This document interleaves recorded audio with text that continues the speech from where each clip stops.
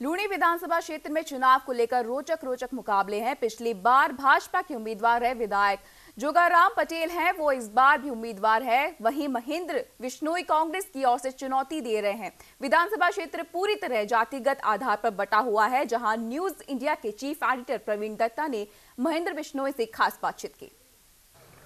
News India 24/7 की team अब आ पहुंची है लूणी में जोगाराम पटेल को चुनौती देने वाले महेंद्र बिश्नोई के पास। महेंद्र बिश्नोई एक जानी मानी और परंपरागत राजनीतिक एक परिवार से आते हैं, इसलिए राजनीति उनके लिए कोई नई चीज़ नहीं है, उनके खून में बहती है। महेंद्र जी, न्यूज़ इंडिया 24/7 पे आपका स्वागत है। बहुत बहुत धन्यवाद। महेंद्र जी, क्या लग रही है राजनीतिक फिजा लूणी में? इस बार लोग तीसरी बार हैट्रिक करवाएंगे किसी की, या फिर बाजी आपके हाथ?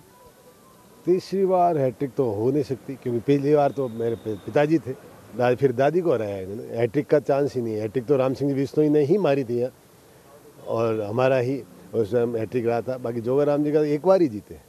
अच्छा, एक बात ये बताइए कि जो आप क्षेत्र में जा रहे हैं तो जनता, मुझे जो फीडबैक मिल रहा है, लोग बाग इस बार युवा शक्ति को ज़्यादा तरजीह देने की सोच रहे हैं। आपके पास क्या फीडबैक है?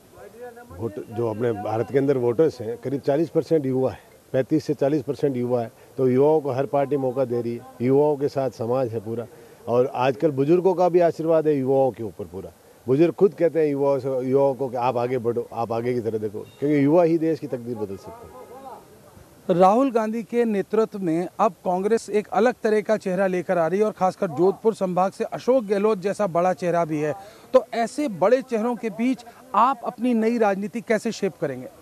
राहुल गांधी जी और अशोक जी गहलोत और सचिन जी पायलट साहब के नेतृत्व में हम आगे बढ़ ही रहे हैं। हम हमारा पूरा मेहनत कर रहे हैं। उनका आशीर्वाद हमारे पे रोज़ बना रहेगा, और हम उनके जो उन्होंने हमारे पे जो विश्वास जताया है उस पर हम खरा उतरने की पूरी कोशिश करें। लूणी के जो मतदाता हैं उनको आप न्यूज़ इंडिया के माध्यम से क्या वादा करना चाहेंगे?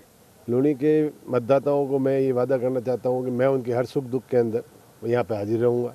जो वहाँ जहाँ मुझे वो कुछ कहेंगे, जो आदेश वो देंगे, वो मैं उनके लिए करूँगा, और जो उनके सार्वजनिक काम होंगे, व्यक्तिगत काम होंगे, उनके लिए मैं हाजिर हो जाऊँगा लूणी के अंदर। लूणी जोधपुर से कैमरामैन नरेश पारिक के साथ प्रवीण दत्ता, न्यूज़ इंडिया 24/7।